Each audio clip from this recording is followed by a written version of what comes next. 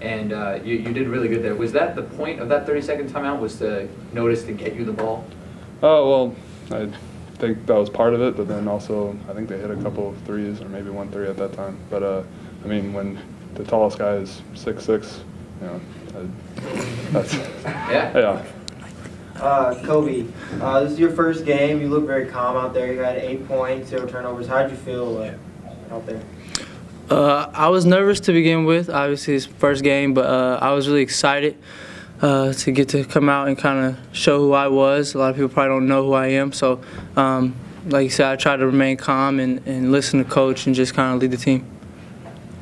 Kobe, welcome to Division I basketball, and welcome to Western. Thank you. 19 and 8 tonight, 4 steals as well. You seem to be seeing very well all sides of the floor. You had a good stroke tonight, 8 of 12 from the field.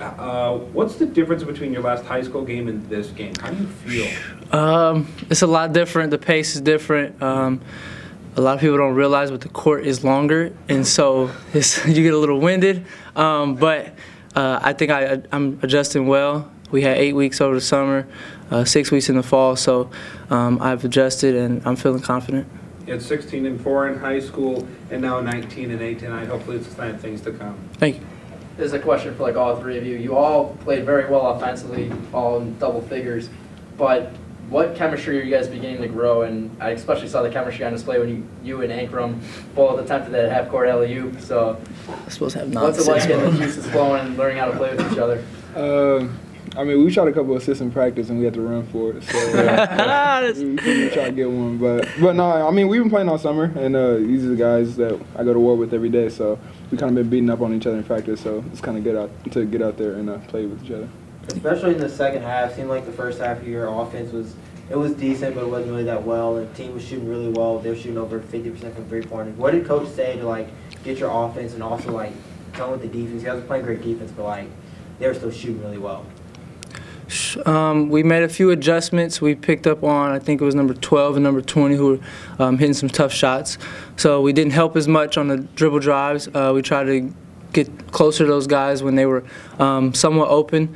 So, like I said, we just made some adjustments, tried to close out a little harder and make them make some tougher shots. Kobe, you come from success, 2 state championships in high school, and then on your AAU team, you also won a championship there in Vegas. Yes. How are you breeding that success here at Western now as a freshman? Just kind of trying to bring it into Western, I guess. Trying to bring that confidence, a little bit of swagger, a mindset into the program.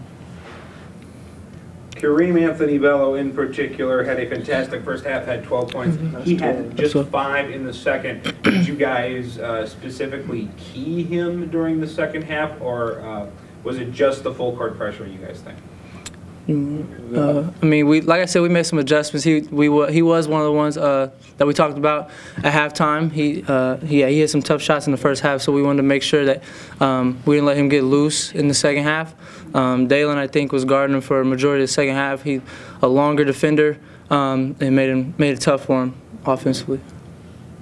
You guys forced St. Mary's into 23 turnovers total. What was your guys' game plan and defensive-wise?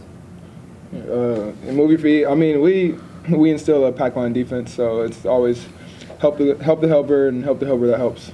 Say that, but yeah, we just try to help each other on defense, move our feet, and close out on the shooters and make sure we get the first rebound. Brandon, early in the first half, you went up to put a guy on a poster, and a very nasty one that would have been hanging in my dorm room. But you came back, and as you were walking to the free throw line, you appeared to be favoring your ankle. Is it okay? Yeah, ankle's fine. No, we straight. Yeah, no, good. We're good. You good? We're you good? Yeah, I mean, just there was a little cramping, but the water, a couple of salt packets, we're fine.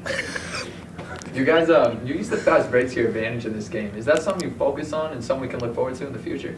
Definitely. Coach Wright has been talking about playing with a faster pace since the summer, and so we get a rebound, we want to push the pace, get a steal. We think that works in our favor because we have some athletes, good shooters, good wings that can run the floor. Kobe, you and Brandon were real effective in the pick and roll offense today. You had a lot of jump shots off that. Was that something you guys been working on at practice? Or? A lot of repetition on that kind of stuff. and not just with Brandon, but all the bigs coming off and looking to attack and just make the right decision when I get in the paint. All right, thank you for being here. Obviously, it was a good win for us. I think the way our guys responded in the second half is something that we can take from, and it's very encouraging moving forward. You know, give them credit. They came in here and they made some shots early. We did a good job contesting the shots, but we didn't make them feel our presence, and that's something we talked about at halftime. So it was a good test. Obviously, it's only going to get tougher moving forward, and I think our guys are up for the challenge. Aaron Jones here. Like you were saying about how they were making shots early, they were shooting 52% from three in the first half. How, as a coach, do you tell your team you guys were contesting these 3-pointers? They were some of them were fadeaway 3-pointers in the corner. How do you, as a coach, tell your team to keep going out there and just play great defense? Well, for the most part, we identify how they were scoring. And like you said, they were just making some tough shots. Most of them were contested. A few of them were fadeaway. So the first thing I'm looking at is how are they scoring? Is it the action, or is it just they're making some tough shots? And give them credit. They made some tough shots. It wasn't necessarily the action as much as it was great offensive possession. Michael Lyon here, Coach. First half, not a lot of full court pressure, some man-to-man, particularly with Webster or Duff out pushing up in the front. You decided to go full-fledged, full court press in the second half. Why did you decide in the second to go for it? Well, I thought that putting a little bit more pressure on them could disrupt their rhythm and ultimately wear them down. When you look at a team shooting like that, you definitely want to disrupt their rhythm and wear them down, and that was kind of the logic behind that.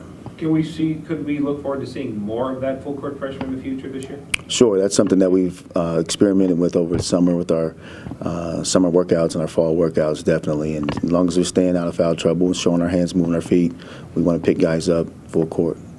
Coach, Coach, you made a big difference there in the second half. You shot 85.2% and only missing 4 shots in total. What specific changes did you make to make those open opportunities? I think for the most part we had a size advantage, and we look at areas where we might be able to attack them no matter who the opponent is, and we felt we had an obvious height advantage down low with Brandon, and give our guys credit and give him credit for finishing around the basket. And sometimes he had 2 or 3 guys around him, which is good for him, confidence booster for him moving forward, because I'm sure he'll face a lot of double teams moving forward. But the concept was play inside out, and our kids credit, they did a really good job feeding the big fella. Brennan Rudy here. Kobe Webster, phenomenal debut. 8 for 12, 3 for 5 from the 3-point arc, 8 assists, 0 turnovers, and 4 steals, getting it done on all aspects of the floor. What do you think made the transition from him so much easier from high school to college? I think for the most part, he comes from rich tradition in terms of his high school. They've won a couple state championships. He's played with a couple of All-Americans, high-profile players. He's played at a high level in AAU. So I think that background has helped him with the transition. So we saw that early in the recruitment process, and hopefully he can sustain this level of performance through March Madness. Yeah, were you surprised at all how well he played in his first game? Not really, because he has a really good feel for the game. He has a good understanding of how we want to play and how the game should be played in the right way. And it's just a matter of putting him in spots where he can be successful, making the shot or making the right pass. And his credit, he did both tonight. Coach, can we expect to see a lot of the Kobe Webster, Brandon Gilbeck pick and roll like we saw tonight? Yeah, that's something that's in our foundation, whether it's those two isolated on the side, pick and roll. But as far as the flow and continuity, we also have other guys who can come off. I think Dalen does a really good job coming off pick and roll because he's 6'6", 6'7". He can shoot over a lot of people. So, but definitely that's a pretty good 1-2 punch, and we definitely want to utilize that as much as possible. Coach, you have with the 3 graduating players that scored a bunch for you guys last year, you managed to seem to make up for that with new players with Kobe Webster, and then of course you had Gilbeck really perform tonight. I don't see an absence with those players graduating, but what have you done through this offseason to kind of get past losing those players and more focus on the future? I think it's a byproduct of our foundation in terms of offensive and defensive schemes, and then player development. We definitely coach in 1 through 13, and we have 2 walk-ons, and we coach them the same in the player development, so that when guys graduate or someone gets injured, next man up concept, we definitely want to prepare for that. We do a lot of that in the summer and the fall in terms of just developing guys so that when the time comes, they're confident and ready. Coach, through the first half, you guys are only shooting 54.3%. Only. Well, compared to the opponent. Compared to your opponent, they were shooting 56. They're having a great night, and then you shoot 85.2 in the second half. How do you guys have a big jump like that? What do you say at halftime to get your boys going? Yeah, just remind them of the goals and the expectations at both ends of the floor, and we thought we had a pretty good advantage down low, and we wanted to stick with that concept and give our kids credit they did that. I think then we started to make some shots outside. I think that Dalen got hot early, making 2 threes, and that really got him going. And so it was a good win, a good test for us. But I was just proud of our guys responding to the challenge and stepping it up and getting it done with the defense. Brendan Gilbeck's usage rate tonight was almost 40%. He had the ball in his hands a lot, and he finished a lot of possessions. Is it fair to say that going forward he might be the focal point of your offense, or was this simply out of matchup necessity? Combination of both. I think they're all a focus. I think our offense is built, move the ball, share the ball, make the right basketball decision. But obviously, we felt we had an advantage tonight in the low post. And moving forward, we still want to utilize him as well as much as we can because he's a really good passer. I anticipate some double teams coming, and he does a good job passing out of double teams. So he's a big target, and we want to make sure that he's gets the ball and makes the right basketball decision when he gets it. Something I noticed from Brandon, in particular to last year he wasn't going up for as many dunks. He wasn't playing that kind of, I don't want to say he wasn't physical on offense, but just the sheer rim attack that he did tonight I didn't see last year. Is it a coaching staff thing? Are you guys letting him go? Is it a maturity kind of thing where he now feels more comfortable in his frame, more comfortable with the basketball? Yeah, I think it's definitely comfort. We always want guys to go score. I don't think there's any coach in the country that will say don't go score or don't attack the rim. So we definitely have worked with him on attack first mentality. We have some drills we do with all of our bigs to attack the rim. I think it's more of a comfort thing. He's comfortable. He's a junior now. He's played a lot of basketball, and when you have an obvious size advantage, you want to do that early and often. Coach, you said over the offseason. Last 2 questions. Okay, you said over the offseason how you want to get C.J. Duff more involved on both ends. Today he only shot 5 shots. How do you get him more involved in the offense next year? I think C.J.'s a really good player in the sense that he lets the game come to him. He doesn't really force a lot of shots, and he plays stellar defense. So he's a kid that if it's the right shot for him or to drive and kick it to a teammate, that's kind of who he is right now. We definitely want him to be aggressive, all of them to be aggressive and just play the right way and take their shots.